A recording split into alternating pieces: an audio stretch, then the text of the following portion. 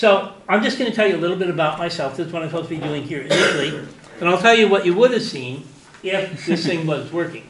So the first slide has my name, which is David Spring. And I have a master's degree in education. I taught at Bellevue College for 20 years, and I'm kind of now retired. And what I do is I basically build like hundreds of websites. There is information. Today we're going to talk about DistroTweaks, a new way to share Linux. There is information about it on our website called distrotweaks.org. Then all of our courses are on a different website called collegeintheclouds.org. And then we have a website where we teach courses in Linux and LibreOffice that also has a lot of information about DistroTweaks. That is called learnlinuxandlibreoffice.org. And finally, if you don't remember any of the rest of them, my home website that has links to all 50 of my websites is called davidspring.org. Now, is that on either of these sheets? I don't know if it's on those sheets, but nevertheless, my name is on there, David Spring. And also College in the Clouds is on there. And that will link to the DistroTweaks website. Okay. And you could also just email me. My email address is on there. You can contact me. We will get you to the correct website. So my wife said there's a picture of the Linux penguin here. And it's supposed to be the Linux penguin holding a lightsaber because we're going to deal with the evil empire here. The goal of DistroTweaks is to defeat the evil empire. Anybody know what the evil empire is? What's the evil empire? Microsoft and Apple. Microsoft, well, actually Apple too, but in general when they're talking about the evil empire, they're talking about Microsoft because they kind of, at least at one point, had a kind of a monopoly. That appears to be changing. So, now I have a little bit about myself. Like I said, for 20 years I taught courses at Bellevue College. There's something significant about Bellevue College. It is the closest college to Microsoft. And so most of my students were Microsoft employees. I actually have more than 1,000 Microsoft employees in my classes over 20 years, maybe even 2,000, and including some of Bill Gates' personal assistants. And I know more about the history and the evolution of Microsoft, maybe than anybody in the world. I wrote a book about this called Free Yourself from Microsoft and the NSA that describes the real history of Microsoft. That's a website that you can go to and learn about that. You can download a free book there. Hundreds of thousands of people have already downloaded that book. In 1993, I started some of the world's first websites, and including one of the world's first online stores, 1 year before Amazon started. Some of my students started Amazon. And then since then, I have built, like I say, hundreds of websites, and I teach courses in website construction and coding and HTML and CSS and all that fun stuff. And then for years, I also taught courses in Microsoft Windows and Microsoft Office until 2012. In 2012, anybody know what happened to Microsoft in 2012? Actually, plenty of stuff happened over the years. But anyway, that's when Windows 8 came out, the pre-versions of it. And that's also when they launched a startup program called UEFI, U-E-F-I. Anybody know what the word UEFI means? Anybody heard of this? I just want to see how many of you... Okay, anybody running a computer with UEFI? You want to read the book Free Yourself from Microsoft and the NSA. It will tell you the true story of UEFI. But at any rate, I discovered all these things, and that led me to switch to the Linux operating system and to move away from UEFI and towards something called Core Boot. Now, then in June of 2013, so it took me several months to research all this, and I was about to publish this book, Free Yourself from Microsoft and the NSA, the first week of June of 2013. And what happened then, oops. Oh, you can almost see this. You can see that little slide that I'm doing right there. There it is. See in 2007? That's an Edward Snowden slide. And it said in January of 2007, Microsoft joined the NSA, the prison program of the NSA.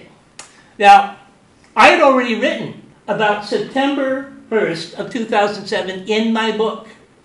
What also happened in September of 2007 was Bill Gates and Microsoft took over UEFI. The dates are identical. The NSA prison program and UEFI are the same. So whenever you're using your UEFI, you're basically using the NSA's own startup program, which means it has a kill switch where they can turn off your computer if they decide they don't like what you're saying. And that's why at some point you want to move over to core boot computers. Right now, there's only a few people making core boot computers. All Google Chromebooks use the core boot startup program. That's what this computer is. It's kind of a Google Chromebook computer. And then there's also, I think, a company called Pure OS that is doing work on core boot, and they have a core boot computer that the Chromebooks you can get for $200 or $300, up to $500, and the Purism computers are like about $1,600. But I really love those guys, and so we talk about that in our books and in our courses about what your options are. But we're not going to talk about UEFI today. We're going to talk about something else. So I've been teaching courses in Linux and LibreOffice, and we have. And also courses in publishing books and building websites through collegeintheclouds.org, and so that's a little bit about me. And now we're going to have a couple of survey questions. I just want to find out how many of you have used the Linux operating system. Raise your hand if you've used the Linux how many of you use the Windows operating system? Windows? Okay, how about the Apple operating system? Apple people? A few Apple people. How many of you use the Google operating system? Chrome OS? Oh, wow, we have a few Chrome OS people. I bought my daughter a Chromebook a few years ago, and I was doing this presentation for my wife and my daughter last night, and I asked her, what is the operating system on a Chromebook? She said, Windows. Okay, whatever. It's actually the Chrome operating system. How many of you use BSD? Anybody? Yay, good for you, be a couple BSD people.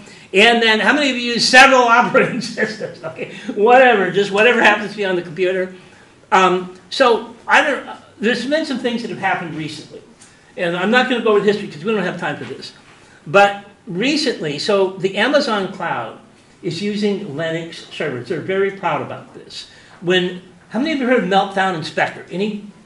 Okay, so most of you heard of Meltdown Inspector. This is good. So these are kind of Intel, like little problems and problems with processors that mainly affect Windows computers and mainly affect Windows Server computers because the Windows operating system is too slow. So, and what basically Intel was trying to do was hide the fact that it was slow. So let me just get on the correct thing here. We're asking the survey question in case this ever comes up. And so what unfortunately they used something called speculation, which was guessing or gambling about what was going to happen. Then they would just try to load the Windows operating system even before you wanted it loaded. And they would even not unload it even when you wanted to unload it. It was amazing. But unfortunately that led to some security problems, and they have to get rid of all that speculation, or at least isolate it, and this dramatically slows down Windows computers, and particularly Windows servers. Microsoft learned this about a year ago and immediately started switching the Microsoft cloud over to Linux servers. You probably have heard the entire Microsoft cloud is now going to be running on Linux servers, not Windows servers, within the next year. Already over 70% of the servers have been switched over, and the remaining 30% will go over in the next year or two. So the server war is over. Linux has won the server war. So now that Amazon, Google, and the Microsoft Cloud are all using the Linux operating system, how many of you are happy that Linux is monopolizing the server market? Raise your hand. I am. Okay. Yay! To me, this is a dream come true. But anyway, how many of you would like to see Linux replace the Windows monopoly in the desktop market? Okay, they still have, Windows still kind of dominates the desktop market, but how many of you know that they now have a Linux subsystem on Windows? So you can run Linux programs on Windows, just like you can run Windows programs on Linux through like wine or emulation or virtual machine. All right, so now, a question a lot of people have, this is where it relates to DistroTweaks. Why hasn't DistroTweaks has already taken over the server market. We understand it needs to be fast, it needs to be secure, and that's what Linux is, and that's basically why everybody's going in that direction. Desktop computers don't need to be fast. They don't need to be secure. Oh, wait a minute. Maybe they do. So the question is, why hasn't Linux already taken over the computer desktop market? Anybody got any ideas? Cumbersome. It's cumbersome if you're not a techie. If you're not a techie, it's a little bit hard to work with. Go ahead. There's a steep learning curve. There's kind of a steep learning, although there is kind of a learning curve to Windows too. Yeah. Because no one has spent hundreds of millions of dollars in advertising to convince people that's what they need to be using. Okay, ding, ding, ding. That's one. You got a good one there. Go ahead. Lack of commercial and business software for end users. Oh, actually, the personal and business software for the end users may be better on Linux and on Windows. That's a good point. That people, really what it is the public schools. The public schools teach the Windows operating system. So people don't realize there's a steep learning curve to Windows because they've been using it since they were a child. And they get used to using Windows programs. And so they think that the Windows programs are better for business, whatever. But if we can convince the schools to use Linux, that might change. Yeah? I'd say inertia. Inertia is a big one. People have trouble with change. But you know what's happening? The world changes whether we want to or not. In fact, this morning we're going to be talking a lot about change. And how we can make that change easier and faster. In particular, what I want to do, I'm a teacher. I want to make Linux easier and faster for teachers to help their students. That's what it's all about for me. Now, the fact that there's all kinds of other things you can put a DistroTweak to is just icing on the cake. But mainly what I want to do is I want to help college instructors and high school instructors adopt the Linux operating system, and they will turn around and teach it to their students. So that's kind of partly what we're going to be doing here, and I believe that we can kind of change the world. So Linux also does not come pre-installed on computers. You have to put it on the computer, okay? We want to make that installation process easier. Linux also, when you do these customizations, you oftentimes want to have to do them one at a time. When you add applications and install them, sometimes you have to install them through the terminal or dev files or all kinds of other crazy stuff. I want to eliminate all of that.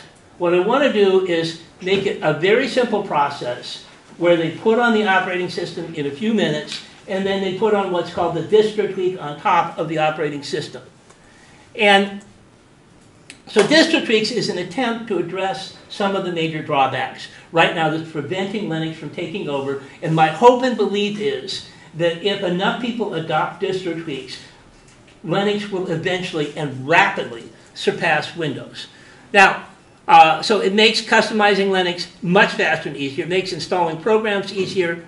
And because that makes life easier for teachers in colleges, hopefully they will translate this information to the students.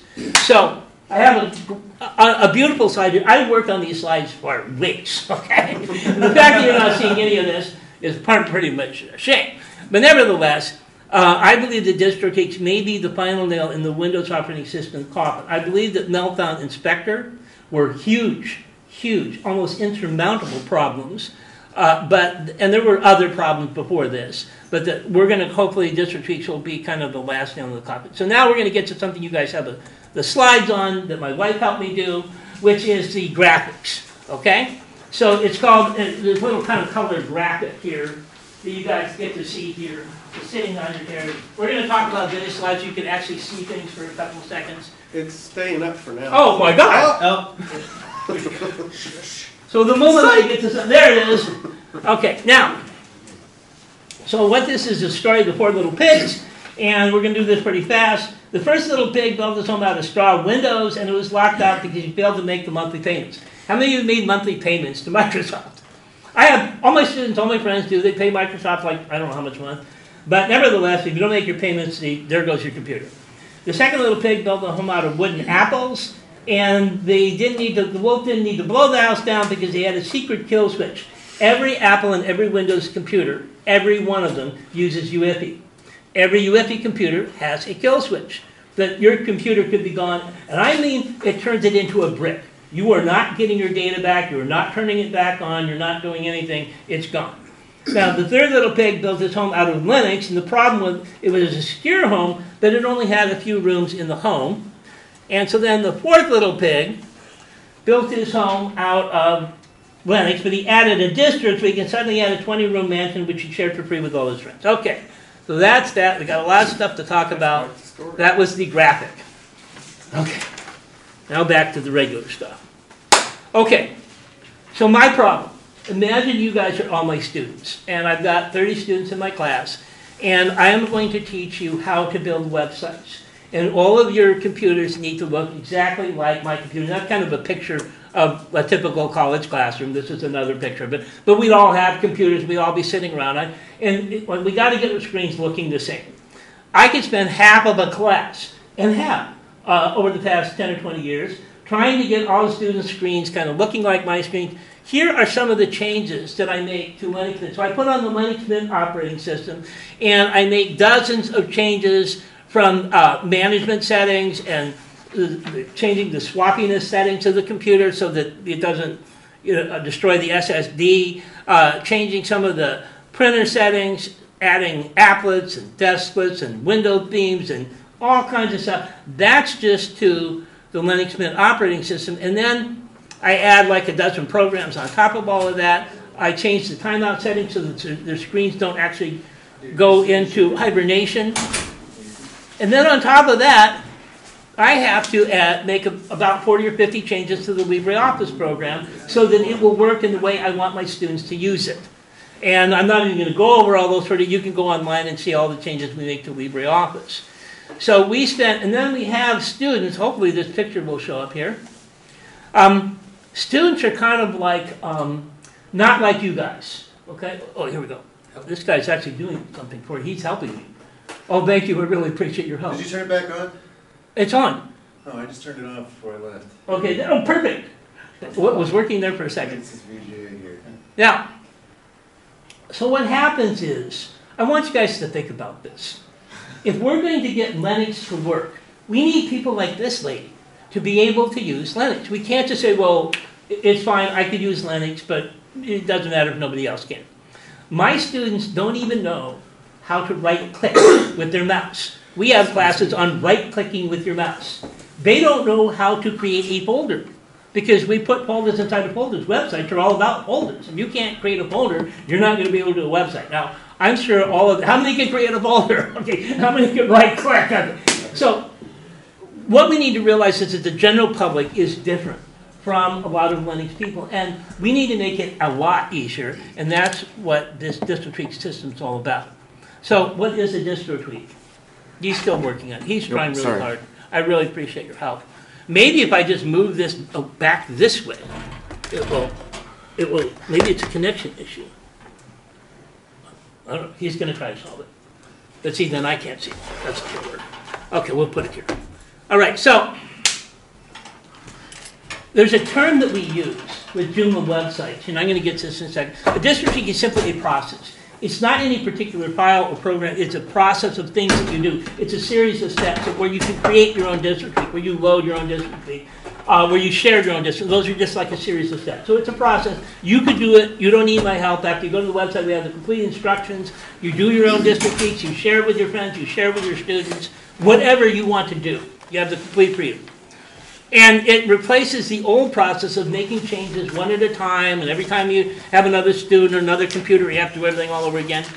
So you install the distro on like a clean computer, you add the DistroTweak, and then you have a custom distro. It's really that simple.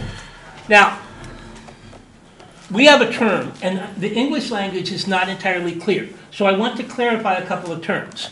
And this is the difference between a tweak and a hack. Now, I know some of you guys may think that tweaks and hacks are the same because the English language is not clear on this issue. But in the Joomla community, I use the Joomla platform for building websites rather than WordPress because I like the structure of Joomla better than WordPress. I think it's a better structure. But nevertheless, so what I'm really familiar with is the Joomla community. And in Joomla, they have the Joomla program. And the Joomla program was made like about 10,000 people put it together. It's kind of like Linux. It's a community of it's like a whole pile of people. And they put together something that has about 500,000 lines of code, about 500,000 lines of code, and that's called the Joomla core. And you can change the Joomla core if you want. It's open source. You want to do it with your website? Go for it. You crash your website, that was your problem. So you have the core, and if you make changes in the core, they call it a hack. Hacking the core. But if you only make minor changes around the edges, some of the parameters, and add stuff to the core, that is called a tweak. See the difference? And that's why we're calling this a DistroTweak. We're taking a Linux distribution and we're making minor changes. We are not changing the core. And this is kind of a little bit different from a clone. Because in a clone, you would clone both the operating system and the customizations together. No, we don't want to do that because we want somebody else handling the core. whoever, if you're with Arch or Debian or Ubuntu, those are the people who should be handling the core, and we're going to do like we do with Joomla. We kind of isolate the core. We put it over here. Somebody else is doing that. And we're going to do all this little minor stuff, the stuff that the customers see on the front end, what WordPress would call a theme and what Joomla would call a template, kind of the little stuff that the public sees. And so that's the difference between a tweak, where you have minor modifications that typically do not cause problems, and with an update, you don't have to worry about, at the update of the core, how that's going to affect it. Yeah, go ahead. So is it kind of like a skin? It's like a skin, but it's different from the skin. I'll get back to that in a second. Yeah. Couldn't that be done with like Puppet, Chef, or Ansible?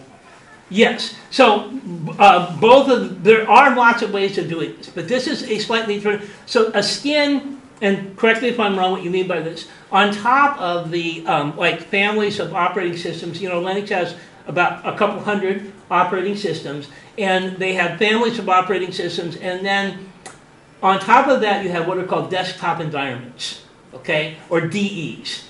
Now those desktop environments, we're not going to alter those either. We're going to let somebody handle that. This is also different from a snap or a container. We're not doing any of that type of stuff. This is completely different. What I want to do, I'm thinking of a college instructor or a high school instructor like me. I'm not thinking about a developer, a programmer, or anything like that. I want a complete idiot to be able to do this. And I didn't mean to include myself in that group, but we're not. We all specialize in what we specialize in. And we don't want to specialize in Linux. We want to let somebody else do that stuff. But what we do want to do is we got our students, and we got the course that we have to teach, and we want the computer to be looking right for our students so we can teach our course. Okay, so we're not going to be doing any hacks. We're going to be making minor modifications, and then we're going to be very organized about that. So the old way, I did try, because keep in mind, I've had this problem now for like 20 years. I have been trying all kinds of things. We've been trying clones. I haven't been able, clones sometimes work, they sometimes don't work. I thought about starting my own distribution. That's how desperate we were. No, I am not. I don't have the time. I'm not good enough. So now what we're going to have to do is we're going to have to come up. And so then I tried all kinds of other programs, like backup programs. You can move my computer wherever you want. So we tried all of and then we tried, there's a new thing that called time shift. And we tried time shift. And the problem with time shift, which is a snapshot program, and the problem with it is you can make a snapshot and then you can put it on the same computer, but you can't put it on a different computer. Okay, because of what's called the UUID. Anybody know what a UUID is? Each computer has a UUID. Why do they got to do this? I think you're back up and running. I'm back up and running? Yeah. Thank you. Oh, whoa, and now we just, that's okay. That's just my power source. I don't even care about that. Sorry about that. Oh, don't worry about it. As long as I'm back up and running. Oh, this core here needed some work. Okay, we're going to move there's like not that. slack on that. I'm just going to move over this way. And as Here's a long nice as, chair for you. and it was that little cord. Yeah, no, it's actually this thing here that they're using to capture the video. It's freaking out. So It's I'm gonna freaking have to go out. tell them about. Yeah. Okay, but when thank you. we plug straight into the mixer, you're good to go. Okay, straight into the mixer. That's what I really needed. We're about to get to the complex stuff, and so they solved our problem just in the next time. All this was completely not necessary. But at any rate, so I tried all these other things, and various things blocked my path. The guy who makes a program called AppTick makes the. We're not going to do that here. So. This covers who should use DistroTweaks, but I'm going to there's all kinds of usages for this. What the guy did was he made another program called AppTick and TimeShift. They're made by the same guy. And I was certain that AppTick wasn't going to work because TimeShift didn't work. But I was in due diligence. I'm going to try it anyway because I tried everything else and failed on everything else, so might as well try it. And it shocked me that it ignored the UUID. It allowed me to put, and I now put DistroTweaks on dozens of computers, and I go, yay, problem solved. And so now what we're doing is we're kind of sharing this with the world here. So teachers, obviously, schools, colleges, and universities. Unless you're at a school or college, they have their own colors, their own programs, their own system they like to use, and they would like to give every teacher their own computer where everybody's doing the same thing at the college. And what do? They give them Windows computers. They have Windows servers and all this kind of stuff. Well, this will allow us to change all that and say we can just use Linux instead. Clubs and organizations also have their own systems and computers and programs and stuff. And if you set something up for your club or organization, suddenly everybody in your club and organization gets that computer. Businesses, corporations, they want their staff to have identical computers. I was just at U-Haul. Oh, man, because we're moving from Seattle to Bellingham. Now, U-Haul uses Windows computers. All the systems are crashing because Meltdown and Spectre crashed their Windows 10 computers. They can't hardly get them to run, and you can't even hardly get a U-Haul trailer right now. Well, the people at U-Haul are probably going to be looking for something else at some point, and this would be an ideal system because they have their own programs and systems. This would allow them to use that. And so people that do video editing or graphics programs, pretty much whatever you want to do. So instead of having a couple hundred Linux distributions, our goal is to create a world with 1 million versions of Linux. Everybody gets their own Linux, customized Linux distribution, and they get it installed with the click of a button. Okay, so now that we've got you excited about maybe I will go ahead and try this, I will help out or whatever, there's some steps. There's some problems. The first time I did it, I did not do it on a clean computer. Just talking to a guy downstairs about this. And I just put it on the computer and then copied it over, put it on another computer. Suddenly the other computer was just like my computer, including all of my passwords, all my settings, and everything else. And somebody could literally log into all my accounts, my email addresses and stuff. So you need a computer. This is kind of the one drawback of this, that you're not using. It's not good to try a DistroTweak with a computer that you use in your everyday life. You have some computer that is basically for nothing but DistroTweaks, okay? And then what you're going to do is you're going to make it completely clean. There's going to be nothing on the computer. You're going to install any Linux distribution you want. We've basically only tested Ubuntu and Linux Mint stuff.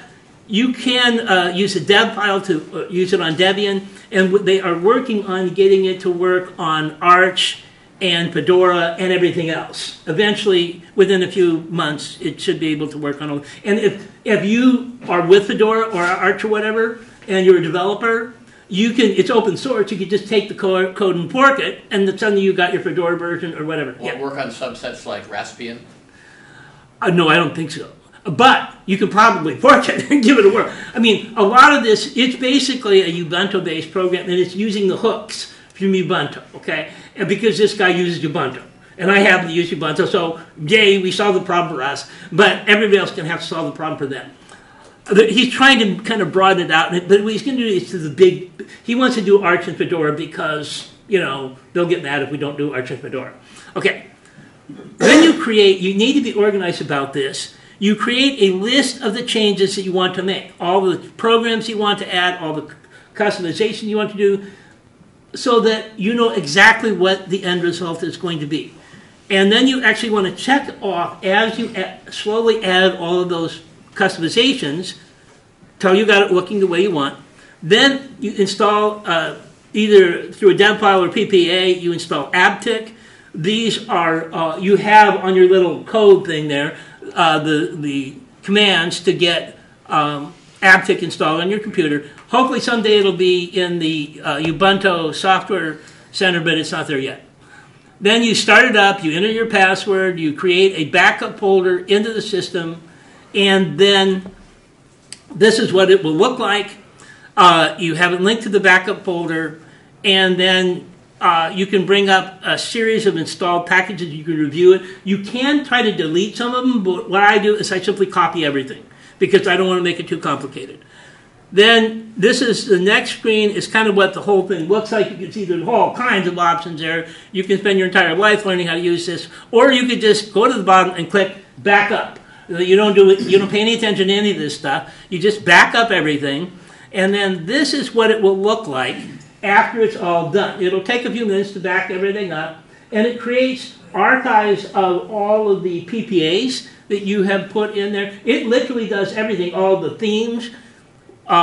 What amazes me, its ability to copy over everything I did with LibreOffice, because to me, LibreOffice is my main tool. It's not Linux, it's LibreOffice. But I made so many changes to LibreOffice. I have added subprograms called extensions onto LibreOffice, and I made changes in the subprograms. And I made changes inside of every one of the templates that are used to start LibreOffice and changed all the styles. Changed all that, it copied all of it.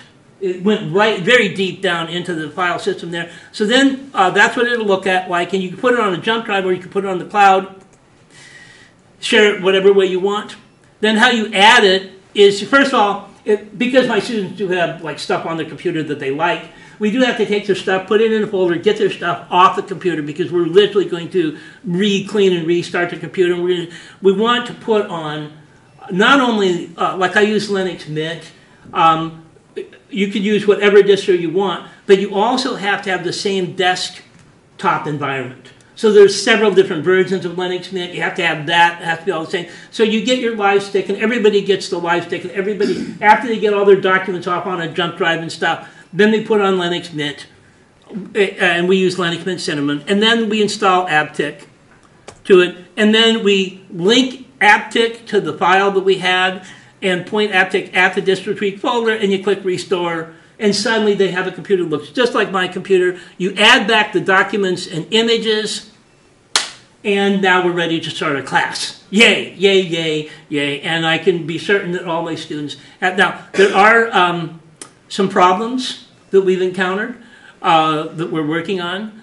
Obviously, using a USB is one way to add it to student component, but you know, I'm working online with students in Europe. I'm not going to be able to send them a USB or whatever. They're going to download it online, and the file size is a big problem, because these files, you can imagine, you know, all these programs get over 1 gigabyte pretty fast, and it's pretty tough to be sharing these large files. So what we're going to do is kind of change things a little bit, and the programs they can install by just clicking on the install button, we're going to let them do that. We're not going to put it on the DistroTweak. So depending upon how you're working with your students or who you're working with, you may or may not want to be adding on all the programs. You can help us. We have a website, distrotweaks.org. You can help us test it. I'll get you to say. A problem that we don't know about, will this work with all processors? Will it work with all computers? You know, we've tried it on several different brands, but we would really like to try it on more brands, on more computers, to see if there's any problems. Go ahead. My question was, does it overwrite stuff that they already had in those programs? Oh, yeah. It overrides everything. So what we're doing is we're having just the students keep their documents. But what we're going to do is create a computer for our class, whether it's to write a book or to do a website. We want to carefully control everything they do in the classroom. Now, if they don't want to bring in a computer and have it wiped out and have it restarted, and stuff, we'll probably just supply them with a computer. Most colleges do supply their students in high schools. They have a whole pile of computers. The instructor has access to 30 or 40 computers. And so the instructor is just going to start passing out computers if the student doesn't want to put it on their own computer. So I'm just thinking, would it be possible to have that, to have your AppTick file on a, like somewhere on a cloud service or on network storage, and then just have a bash script that runs at boot? Yes. Grab it, and so that you can do updates on the fly or whatever. Exactly. Just like you can have the whole Linux operating system kind of off on the side. And so, yeah, you're going to have the creativity to do whatever you want with this. And yes, people will find all kinds of things. That's the beauty of open source stuff. All kinds of things. And I'm just trying to solve my problem. And then if you've got a different way you want to do things, that would be fine. Yeah. Well, instead of having to wipe their computer, can it not run like Ubuntu from a CD or a thumb drive? And absolutely, in a live session. And you can have live session with the data, not the data and stuff. Yeah, there's all kinds of stuff ways you can do. But keep in mind, my students can't do any of this. You guys are so far, you are almost a completely different, planet than my students, okay? So my students are at a fairly basic level. And what we're trying to do is that the whole point to me of a DistroTweak is I have to lower the bar down to the level of my students so that we can, they can feel good about the progress that they're making. We can continue with our class. So because I can't put it on my websites, because my websites are Joomla websites and they're PHP-based websites, and PHP has a rule that they don't want you downloading large files onto PHP websites because, in the database stuff, they don't like that. So the most you can go, I believe, with PHP is like 500 megabytes, and these files in the past have been like a gigabyte or 1,000 megabytes. And we're going to try to get them down under 5,000, so I can just put them on my website. Right now, I have it on a mega.nz, which is fully encrypted and stuff. It's in New Zealand and stuff. And we have an access code. If you email me, I give you a copy of the access code. We have 2 DistroTweaks that we have created. One is for authors, because I teach courses in writing books. And another one is for like video, people that want to do videos or like YouTube channels and stuff. And you can download one or the other from the website and play with it if you want, or you can just create your own DistroTweak. You click on the link, and then you click on the download button, and then you enter the access code, click on the decrypt button. That's if you want to use one of our sample DistroTweaks. And our goal is that people can send in their own DistroTweaks, and we will post that, and we'll act as a kind of a place where people could get DistroTweaks. Now, there's some limitations here. The biggest limitation right now is that we're only competent about Ubuntu distributions, the Ubuntu family, and we are somewhat competent about Debian. I don't actually use Debian that much, but if you use Debian, you can give it a try. I'm sure it would work because it is a dev file after all. Our concern is Fedora and Arch, and that is coming in the next few months. There's also some programs that do not work, and we don't know why they don't work. They don't have the right hook. There's something wrong with them. But nevertheless, the one that I like the best, which is a screen capture tool called Shutter, that doesn't work. And so what happens, thankfully, it's just, in the software center, and you just click on install and install it that way. And I've already mentioned that you really need to have the same desktop environment because the desktop environments themselves have hooks. The file structure is different. All these families have different file structures, all the desktop things, and basically what you're looking at is the surface, but what's underneath, as you all know, is a whole pile of files and folders. And those things have to all be the same, and that's why you need to be kind of careful about what you're putting it on. And that is, so our hope is that eventually this concept is going to be able to help change high schools and colleges and eventually get it to the point where people no longer believe that Linux is hard.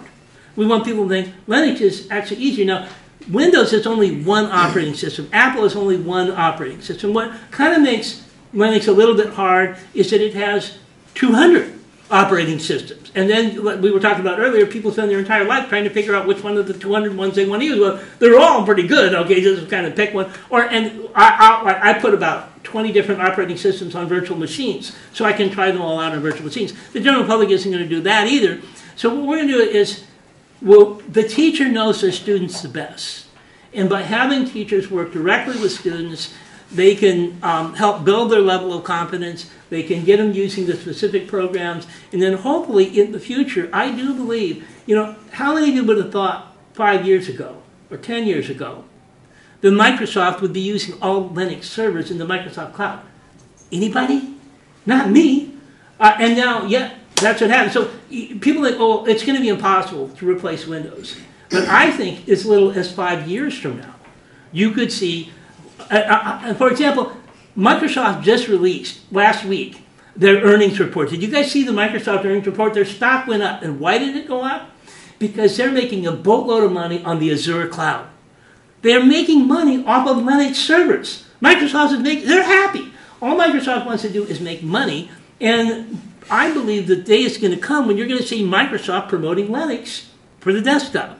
So we just want to make everything kind of easier. We want to give people, what I would rather do is rather than running Linux program on a Windows computer, I'd rather people run a Linux program on a Linux computer.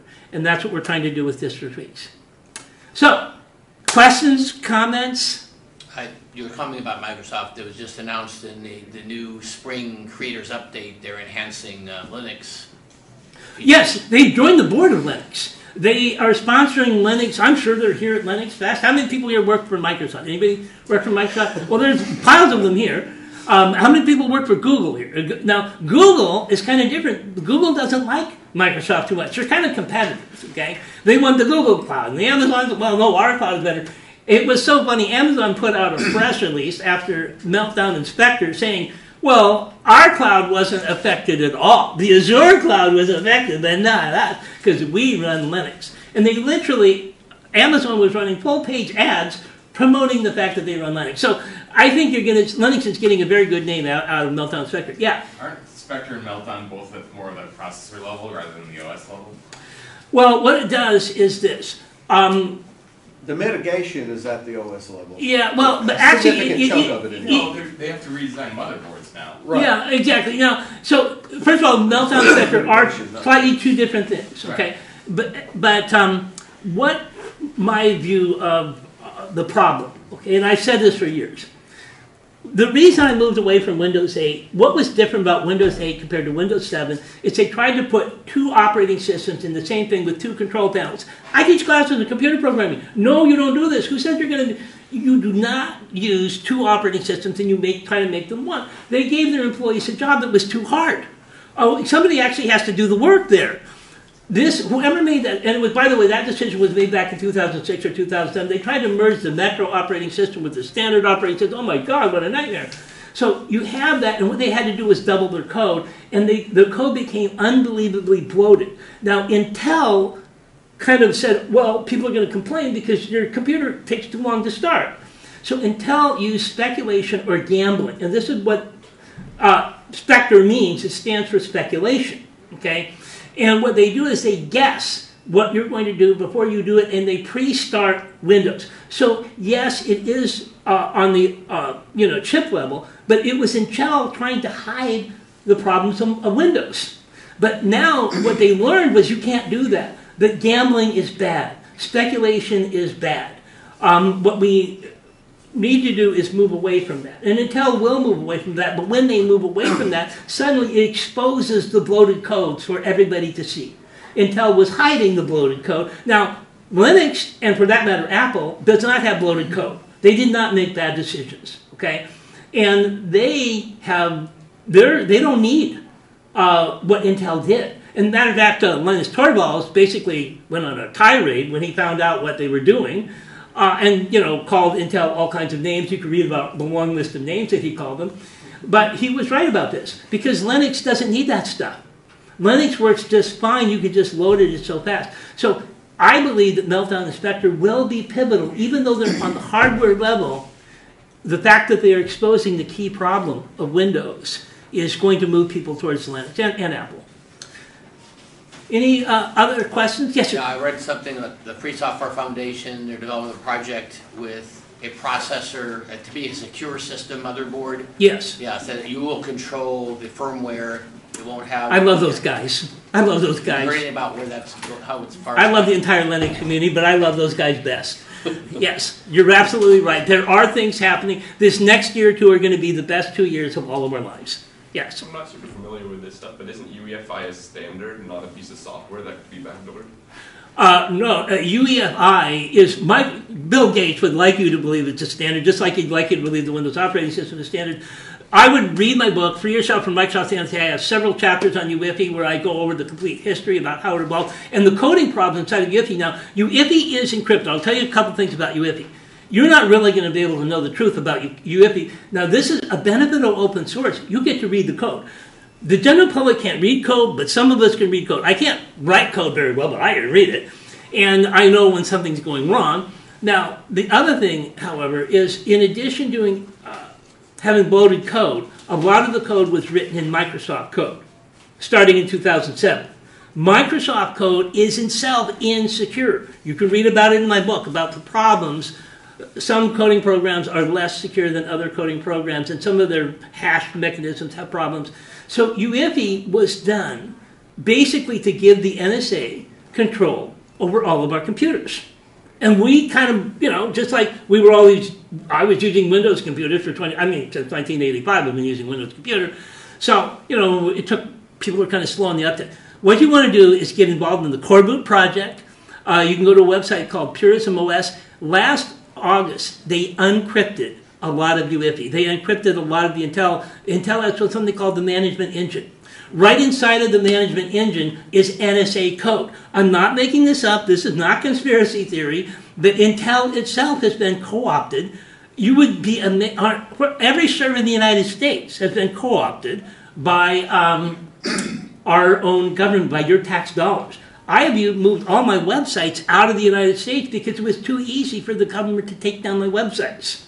And they did take them down. We had a little bit of a challenge there for me to get them all back up again, but they're now all up in Canada. Okay, but nevertheless, there is a hell of a lot going on. We're actually winning. I know it may look like we're losing, but when you get Microsoft promoting Linux and you get Amazon promoting Linux and stuff, this is good. This is really good for us. No, we just got to make it easier, and that's what we're going to try to do. Yeah. So this is just kind of a question about how DistroTweaks, the architecture of it works. Yes. I am kind of curious, Well, I guess it makes sense because you're using a backup program, but I'm curious if your DistroTweak file or folder or something like that could, instead of just kind of copying all of your files and folders, instead have like a bash script to package or install the software instead, so that way it can be much more independent. Yes, in fact, it's more than that. You know, I showed you that screen with all those like 20 different options that you can do. You can go in and literally it has a GUI, a graphic user interface, where you could go in and make all kinds of modifications. And if you're smart enough to make those modifications, go to it. If you want to write bash scripts, go to it. There is so much. This is the beauty of open source. You have the power to do what you want. All I'm telling you is that out of the 20 tools that I tried, Aptic was the one that worked. Okay, and so I'm me being the simple person that I am. Also, I am very, like I said, I'm very fearful of other instructors.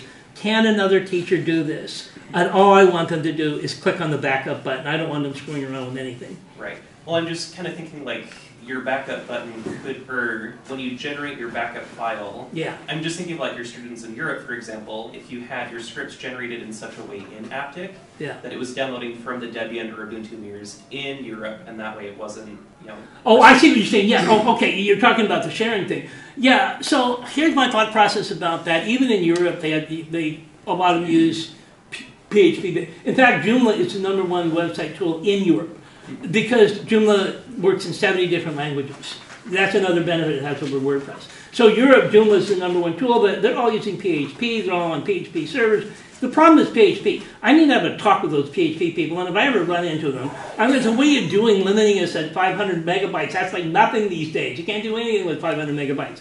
So we need at least, say, 20 gigabytes or something, you know. And but until then, this was the only quick-turn solution that I have. And the other thing, I'm just going to get it down underneath 500 megabytes. The people in Europe are going to have the same problem. I have lots of friends in Europe, Joomla friends. The whole Joomla community practically is over there. And it is going to be a challenge for people over there, but you know they actually are way ahead of us. They're really into Linux over there, and they're really into Joomla over there. They don't like Google or Microsoft. They're always taking to the court and stuff. So yeah, Europe is actually probably ahead of us in a lot of ways. Okay. But good point, yeah. PHP INI, you do have to modify that to bump the limit. Yeah, and so I teach courses and that kind of stuff. And so I wanted to modify the limit. And yes, I could go into the control settings and I try to modify the limit. And believe me, I've been working with some of the people at PHP about this, and the server company called Full Host up in Canada. We, you know, they go, hey, listen, you know, we're not the ones that have created this problem. And I literally went to the PHP manual to see this can't be true. Oh my God, these idiots, you know. How could they do something like that to me? So I'm going to get on the PHP committee, and we are going to get that limit changed, and then we won't have so many problems. But right now, I am very certain, I spent several months trying to increase the PHP limit. You can't go above 500 megabytes, not right now. Okay. Any other questions? Thank you so much for coming, and I hope to see you. You guys all have my email address. I want you try out DistroTweak. Send me any information you have about it. This is just the beginning of a new wonderful world. Thank you.